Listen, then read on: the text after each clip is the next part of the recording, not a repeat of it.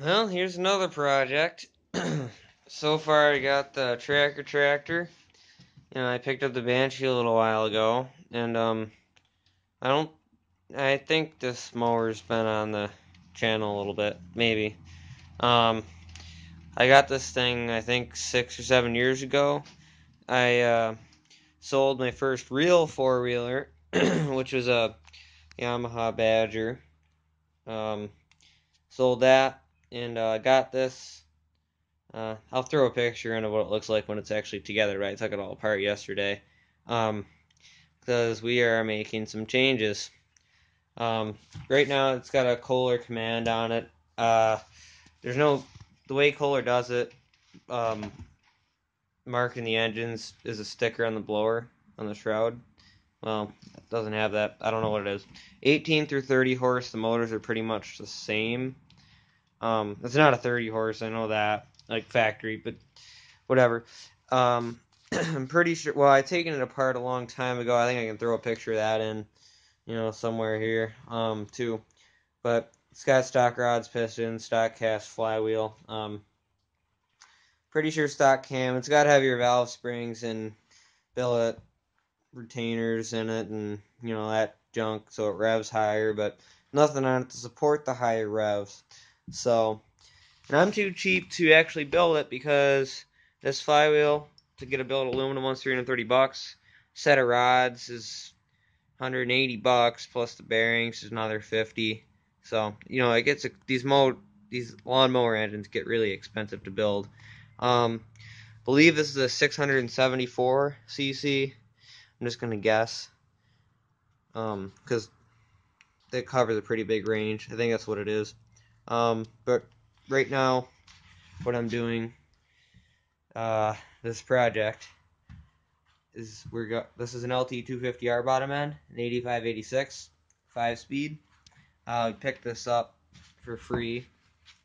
The bottom end's good. The case has been JB welded before, but it's fine. The clutch and tranny works.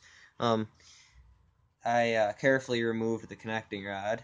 So basically what I'm going to do is just bolt a plate over this. I'll cut out a plate to bolt over this, put a little oil in there, and basically this is just going to be a transmission, not a motor anymore. So our sprocket's going to go on here, and then another sprocket where it would normally be to the rear axle. So the setup on this lawnmower right now, we have a vertical shaft engine. It's belt drive to the back. That clutch pedal is a belt clutch, like a mower. I have no idea what kind of homemade right angle gearbox this is, but it works. I'm not going to touch it. It's fine. So it's got double 40 chain to the back. I'm just going to switch it to 520 or 50 chain because that's cheaper. Because that's the kind of sprocket I can get on this. They're 520, but it works with 50 chain. 50 chain just a little wide. Basically, I punched out all the rivets on the flywheel. So this is basically adapting the tapered shaft to something I can attach a sprocket to. So I'll probably get a sprocket, press it on there, TIG weld it on. And that's going to hook up. I'm probably going to have to cut a keyway into this shaft, put the sprocket in here, go there. I might have to move the rear axle back because this gearbox has a reduction, as well as the front pulley is smaller than the pulley on the gearbox. So that leaves a bit, of gearing. Because this is 1-to-1 to the rear axle. This thing's a single speed, and it will do 50 miles an hour. 50 miles an hour at about 5,000 RPM. I don't want to rev that motor to 5,000 RPM because it's going to blow up if I keep doing that. So I built a rev limiter box right here. I just 3D printed that thing. It runs on an Arduino setup. There's just the Hall effect sensor here. That mounts, well, where that hole is, it goes into the hole, and that reads off the flywheel magnet right there. That reads the RPM. I mean, it works just like sounds just like a normal rev limiter. When you hit it, it's just, you can change the speed at which it cuts the ignition. That's all it's going to do. It works. I had it on there for a long time. That's also going to be controlling our quick shifter. So, I believe, what is it? Dynajet sells the kits for that or whatever for their fuel injection junk. Well, I'm doing my own with the Arduino. This, is a 5-speed. There's just going to be a shifter right here. This cover goes over the whole center. But there's just going to be a shifter right here because on the right side of the steering wheel is the throttle. Going to be a shifter right there, so it's basically going to have 2 micro switches on it. When you bang the shifter, it's just going to cut the ignition for a split second to make that go into gear so you don't have to get off the throttle.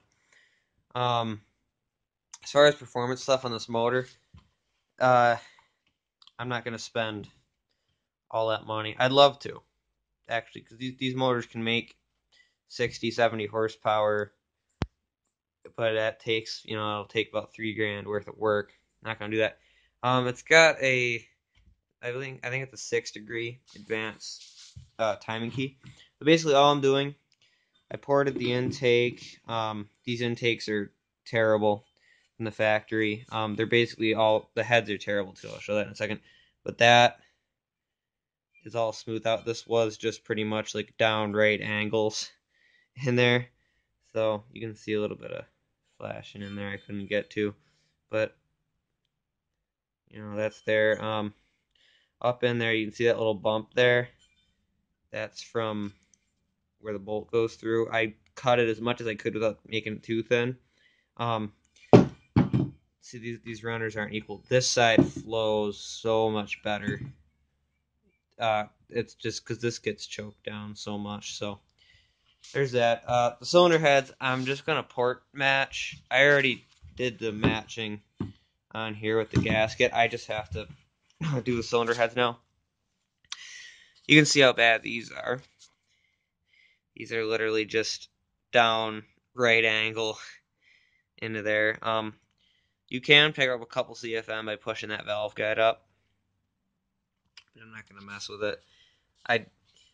I did as much as I could in the intake without epoxying.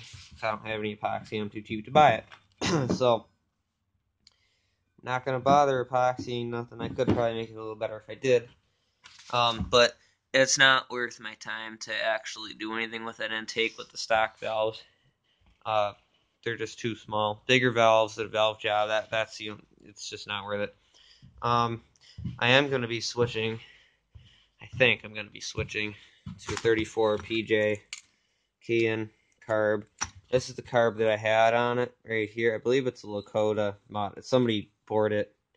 Somebody bored it out. I think it's a Lakota carb. Yeah, it's all right, but this is really designed for pulling, so the throttle response isn't great. This jet, which is the intermediate fuel, it has the idle, intermediate, and then the adjustable main jet, but that's hurting in there, so it doesn't run. It runs pretty good with this, but not great. This is a 32 mil, so going to the 34 mil should help a bit. Yeah. I'm hoping to get better throttle response as well. Okay, I moved the mower up into the garage here, out of the barn, because we don't have air out in the barn, and our power out there is not good enough to run the welder. So, I started taking some things apart. I figured out that this homemade-looking right-angle gearbox is actually the diff out of an MG Midget. Because I always knew... So part of it wasn't homemade. I don't have a light, but this, I don't know if it'll show up. It's not going to show up. Well, you can kind of see. That's a aluminum casting. Well, somebody just made their own pan for it, but there's a casting number on the side of there. I looked it up. It's from an MG Midget. So I took the chain off. It's a double 40 chain kind of deal here. These sprockets are way too nice for me, these taper locks. I love these taper locks, but they're just too much money. They're nice. Too mushy.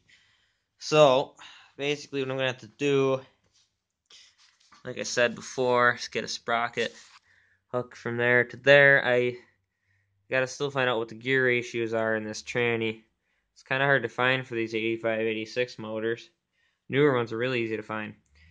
But basically, if I keep all of this, like from here to here, 1 to 1, whatever this would be, it would do 50, maybe a little more miles an hour, but that's revved right out. I need to add some kind of higher gearing in between the diff and the rear axle here, so I don't have to rev the thing out as high, because I have 5 gears to work with now. I know on the newer LT motors, the 6th gear is like 0.8, so it's an overdrive, which would be perfect. I wouldn't have to change nothing. And I'm not going to, with this set in, very limited on space here. I don't think that's going to be enough, because I don't know what they normally run, maybe a 12 tooth, 14 tooth in the front. This is going to have to end up being 1 to 1. This is a 1 1/4 inch axle, so I can only get so small of a sprocket on this axle for 520 chain. So, I don't know. Hopefully that'll work. That'll end up being 1 to 1. I took and made the little sheet metal plate to block off the crankcase. I got some 5W20 in there. We got our chain. We got our new sprocket. I showed the flywheel thing. I welded that on. I gotta get a deal to hold that. That's on there.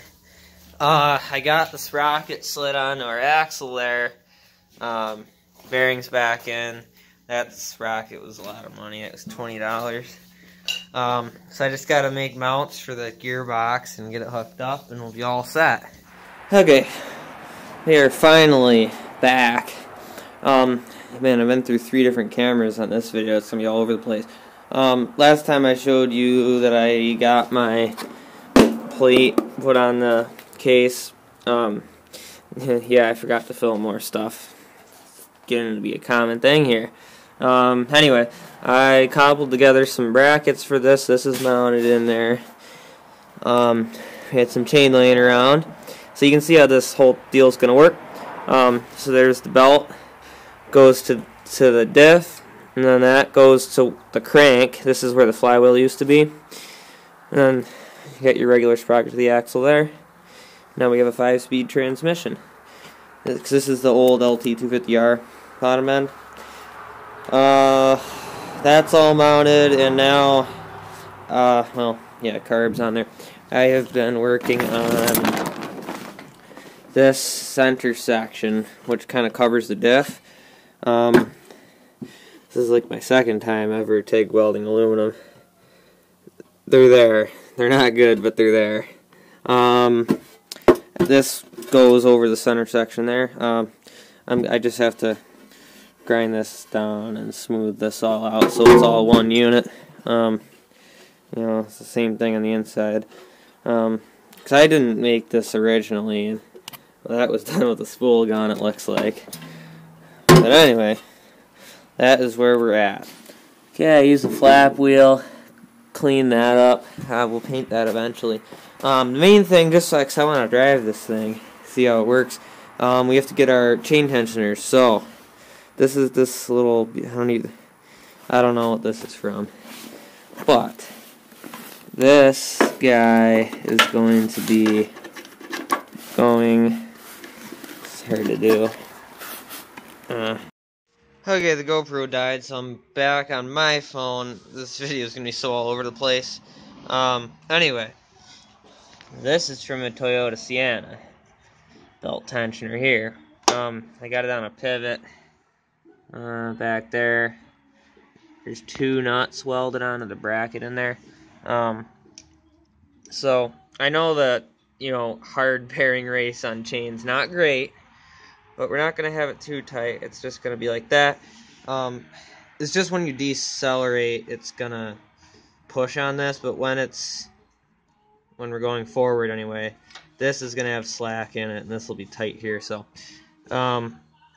basically, that's actually got a pin put into there. We're going to take and make a little thing there to hold that up, adjustable. I'm going to leave some slack in it, just nothing crazy. I'm probably gonna make a similar deal for this setup. So yeah, It's coming along alright. Might actually be able to give it a test drive today. That would be mint. Just mint.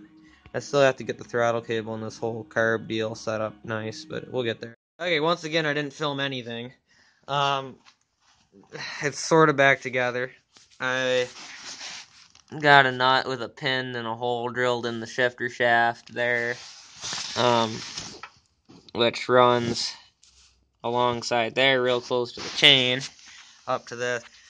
I'll make everything look nice eventually, but that shifts nice like that and everything. So that's down, or that's you push to upshift, pull back to downshift. It's all working, it's all hooked up. Oh, I don't even think I showed the chain tensioner thing. That's mounted there, and then this bolt just pushes on that chain tensioner to raise and lower it down there. And this one was way more cobbled, but it works, so it's fine. First test drive tomorrow. I just gotta mount the seat and kind of get some junk back together in the front, and we'll be all set.